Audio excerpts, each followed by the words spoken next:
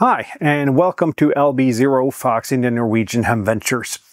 What you see in front of me, except for the 706, is mostly 3D printed stuff. And that's the topic of today's video. We're going to talk about 3D printing for ham radio.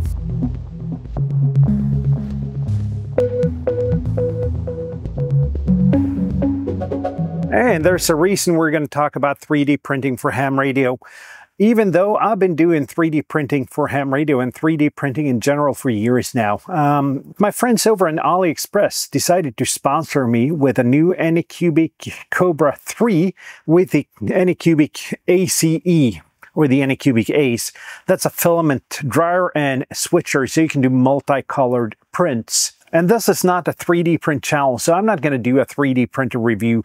What I'm going to say, though, is that this Anycubic Kobra 3 is probably the easiest 3D printer I've ever used, and also the 3D printer with the highest quality that I've ever used, because I'm on my third printer now. My first one was a FlashForge Finder 3. Great little printer, could only print PLA and had a limited print surface of only 15 by 15 by 15 centimeters.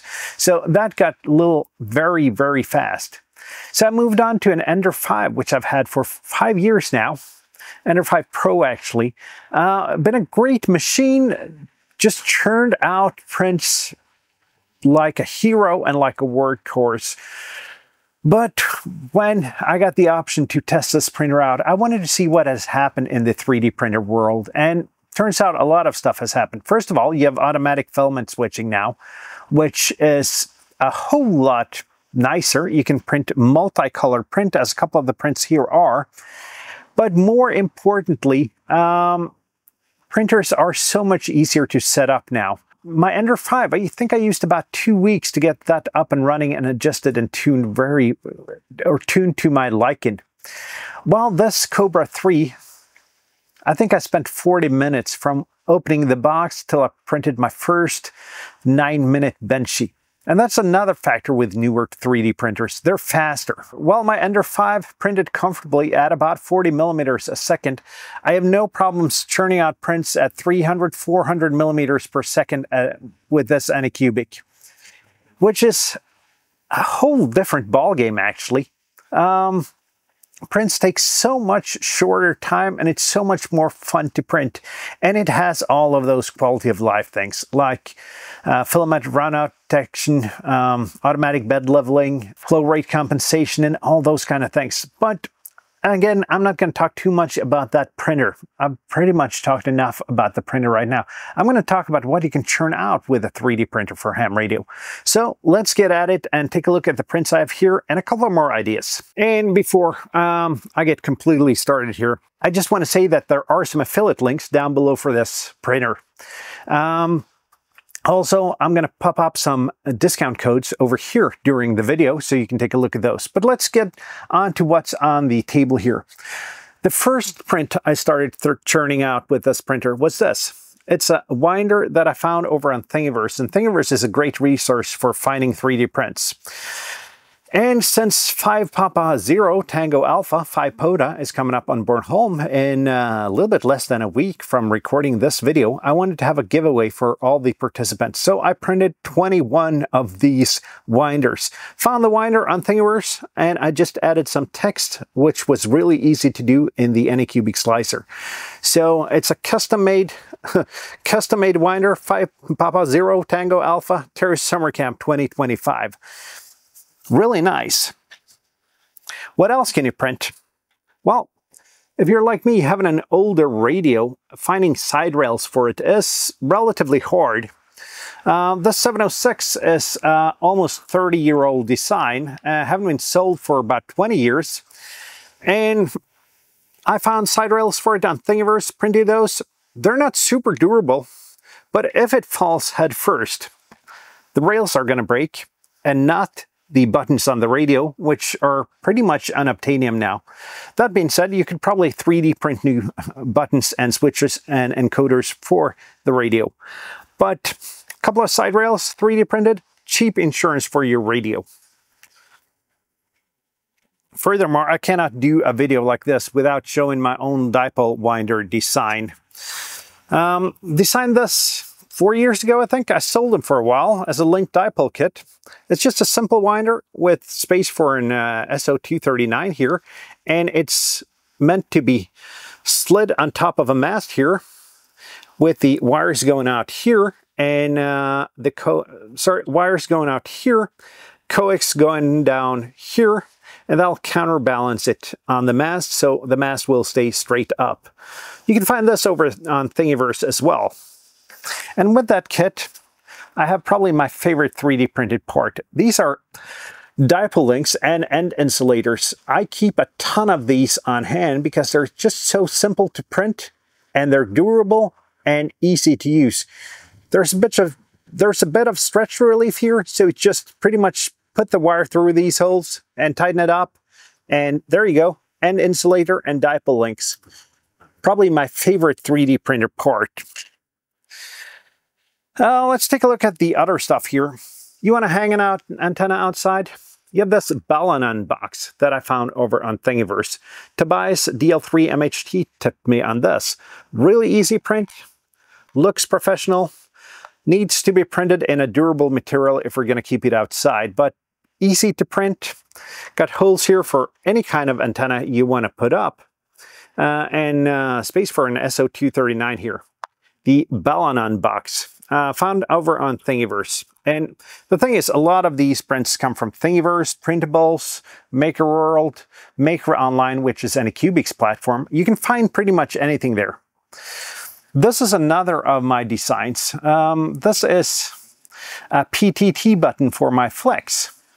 Simple design, just a cylinder, button on top, wires coming out of the end to the PTT circuit. Keep it in your hand. You get a PTT button here for when using headsets and you don't have a pedal available.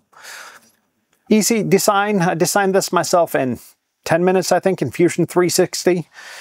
15-minute print, and you're up and going.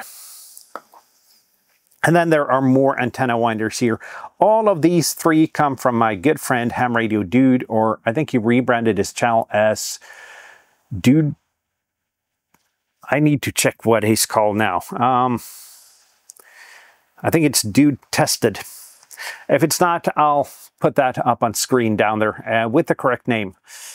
He designed these winders here for sale with his own antennas, but they're also freely available on Thingiverse. This one has a BNC connector. This is a 4-to-1, 7.6 meters of wire and a counterpoise connection here with a pair of power poles.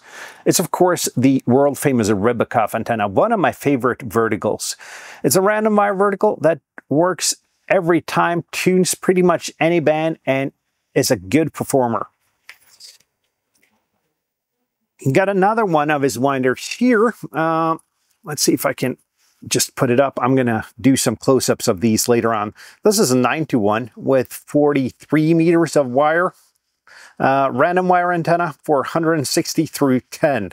I needed this, and I built this week for the 5 Papa 0 Tango Alpha expedition to Bornholm, because we need a 160 meter antenna in case we should figure out that 160 on Parks on Air is a good idea.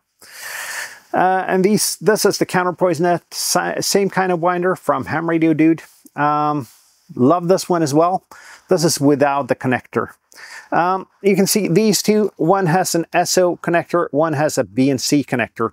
Both are available for download. Easy prints, fast prints, my favorite winder whatsoever.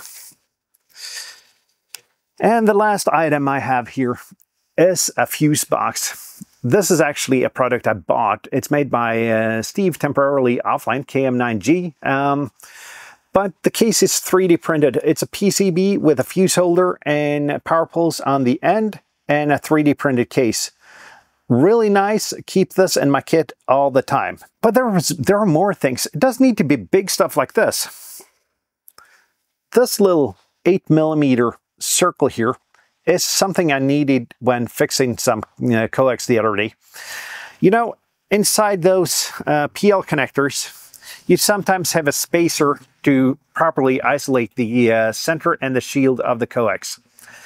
My Chinese plugs were missing one of these, so I took 3 minutes, sketched one up in Fusion 360, printed it in about 30 seconds. Works like a charm. Easy print, solves your ham radio issues. And then you have guying rings for masts, you have toppers for masts, pretty much anything in this hobby that you can imagine you can 3D print. And that's the moral of this story. With a 3D printer like the Anycubic Kobra 3 or any other 3D printer, you're pretty much set for ham radio 3D printing and making everyday items and solving problems you'll have in your shack or out portable. Anything you can think of, you can actually print. And you might have noticed some continuity issues here, and that's because the camera is pretty far away, so I need to go back and forth in order to start the camera, and I'm pretty much sure I'm not sitting in the same place every time. But there's one more thing I gotta show you, because when your significant other is tired of you 3D printing for ham radio, wonders why you have that 3D printer in the house and how much money you've spent on it, you can print a vase for her. This little vase, found it over on Maker Online. That's Anycubic's own platform. You can find these pretty much anywhere. Took 3 hours to print. Wife's happy.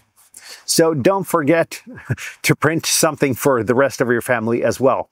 As I said, anything you can think of, you can print. Links to the Anycubic printer down below, or if you want to try another printer, feel free, go ahead. My point is that 3D printers have evolved significantly over the last 5 years since I got my last 3D printer. So yeah, I'm happy. I'm printing like, I was going to say the H word, but I don't think you can say that on YouTube. I'm printing like heck these days. Anyhow, if you watched this far and liked this video, leave a thumbs up. Leave a thumbs down if you didn't like it. Do leave a comment down below. What's your favorite 3D print? Have you 3D printed for ham radio? Do you have any questions? Are you wondering what 3D printing is? Let me know down in the comments. And please don't forget to subscribe. That's it for now. See you down the bands. See you in my next video. 7-3, my friends.